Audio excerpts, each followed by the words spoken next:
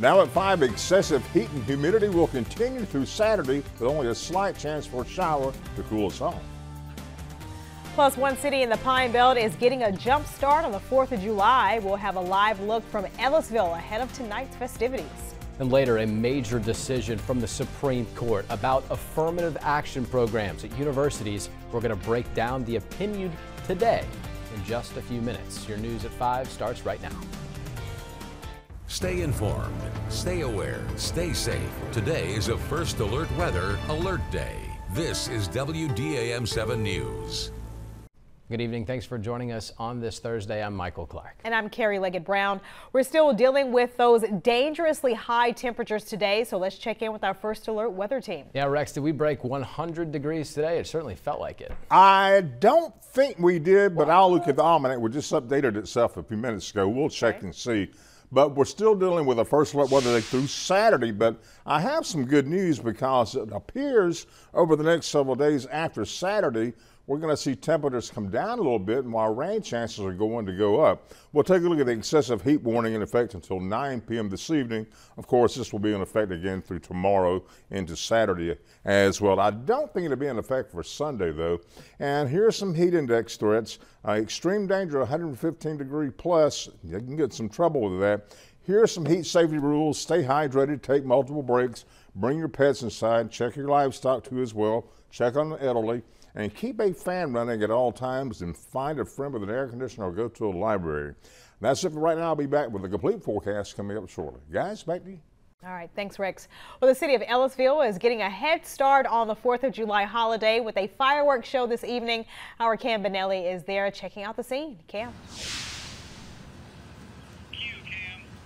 That's right, Carrie. I'm here in downtown Ellisville where the festivities are going to take place in front of Community Bank at the park.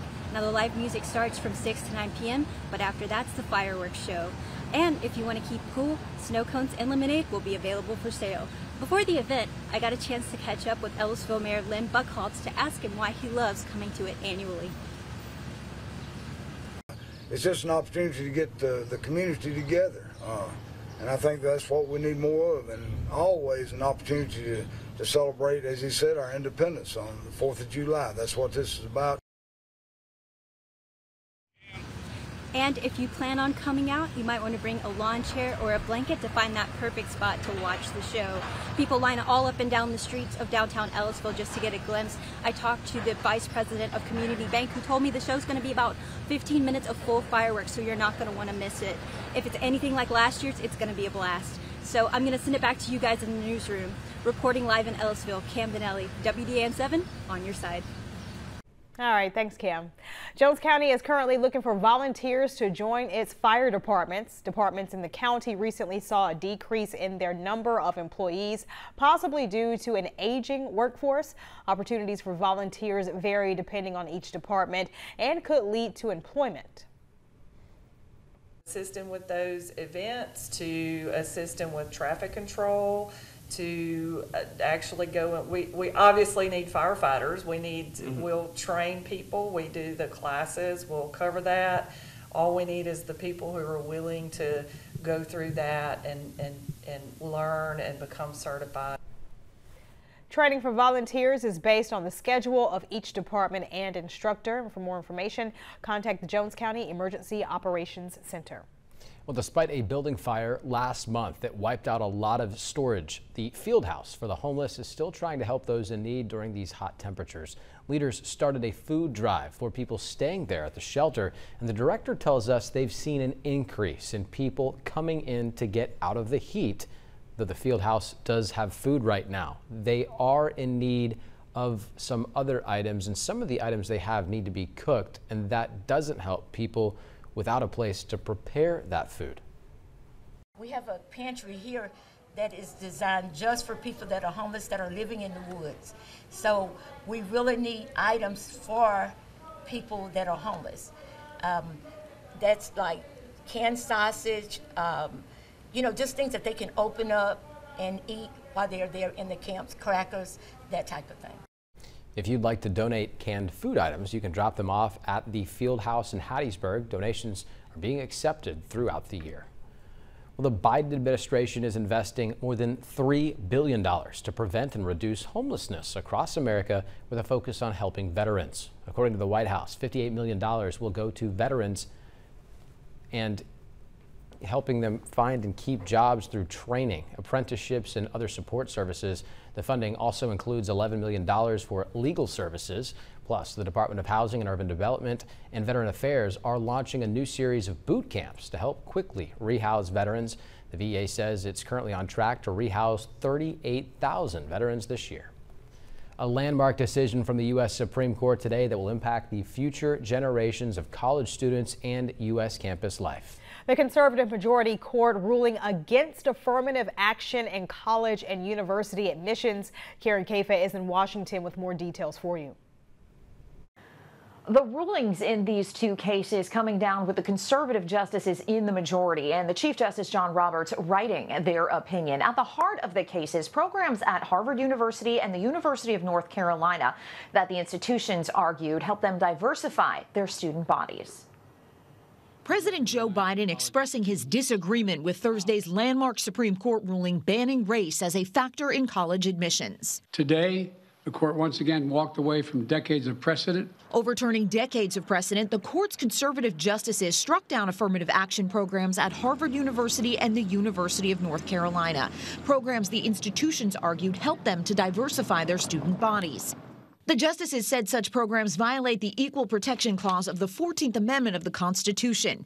Chief Justice John Roberts writing in the majority opinion, both programs lack sufficiently focused and measurable objectives warranting the use of race, unavoidably employ race in a negative manner, involve racial stereotyping, and lack meaningful endpoints. Joined by liberal justices Elena Kagan and Ketanji Brown Jackson in her dissent, Justice Sonia Sotomayor wrote, the court subverts the constitutional guarantee of equal protection by further entrenching racial inequality in education. The majority opinion said students may still address race in an application, like expressing how it's impacted their lives in an admissions essay. But the ruling will reverberate through the American college admissions process. It will force every university to redo their admissions policies and try to figure out different ways to achieve diversity. And potentially impact generations of American students. Political reaction to the decision has fallen roughly along party lines, with most Republicans arguing it is good news and Democrats sharply critical. And in a divided Congress, it is unlikely that any legislative moves on affirmative action would be made. In Washington, I'm Karen Kafa. With the Supreme Court ending affirmative action in the college admission process, a new poll suggests most Americans support that decision. A CBS News and YouGov poll from this month found 70% of Americans think the Supreme Court should rule that colleges can't consider race in admissions. And another poll by Pew Research Center, about 50% of U.S. adults say they disapprove of selective colleges and universities taking race and ethnicity into account in order to increase diversity at the school.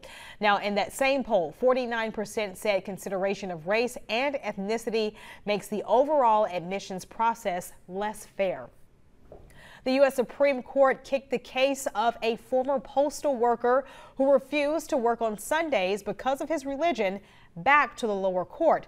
The case involved an evangelical Christian who said the U.S. Postal Service violated federal law by failing to reasonably accommodate his inability to work on Sundays.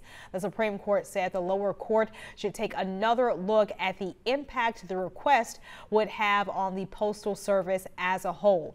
The case could, in the future, make it easier for employees to seek religious accommodations at work. America's debt will climb to a record high toward the end of the decade. That's according to the Nonpartisan Congressional Budget Office. According to the CBO, U.S. public debt will climb from 98% of gross domestic product at the end of this year to 107% of GDP in 2029. The spike is expected despite the debt limit deal congressional lawmakers reached this year to chip away at the federal deficit. The nonprofit group Committee for a Responsible Federal Budget believes the debt will be around $36 trillion in 2029. Right now, it's $25.4 trillion. A complete look at your forecast is coming up after the break. Please stay with us.